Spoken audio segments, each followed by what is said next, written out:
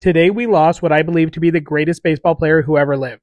Today we honor him by talking about Willie Mays' wonderful career. He is the only player to have at least 50 home runs in a season and 20 triples in a season. Even more impressive, it happened only 2 years apart. He was always in contention for the MVP award, receiving MVP votes in each season from 1954 to 1966, a stretch of 13 years. He was an extra base hit machine, hitting at least 70 extra base hits in 13 straight seasons. His 18 All-Star games as a starter is the most for any player in Major League Baseball history. Some say they invented the All-Star game for Willie Mays. He is the best center fielder of all time. His 12 Gold Gloves are the most by any center fielder. He is the only player in MLB history with at least 3,000 hits, a 300 career average, 300 home runs, and 300 stolen bases. He had 4 home run titles, 4 stolen base titles, and 1 batting title. He also led the NL 5 times apiece in OPS and slugging percentage. He was the first player in Major League Baseball history to hit 50 home runs and steal 20 bases in the same season. He finished 6.6 WAR shy of the all-time mark for position players, despite missing most of the 1952 season and the entire 1953 season while serving in the U.S. Army. It didn't matter the situation, he always produced,